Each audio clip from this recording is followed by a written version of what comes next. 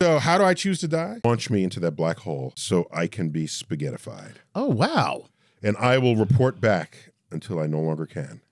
Sweet. And I'll be the first human to be spaghettified. Spaghettified, yeah. Nice. Yes, I would totally go that Somebody way. get some sauce for Neil. Spaghettified. We need some sauce for this man. Spaghetti sauce. Okay, so Spaghettified now, sauce. that's kind of cool, actually, All right. if that's how you're going to go. But do you think that would hurt? Seriously. Yeah. I mean, I'm being... Yeah, but it'll be...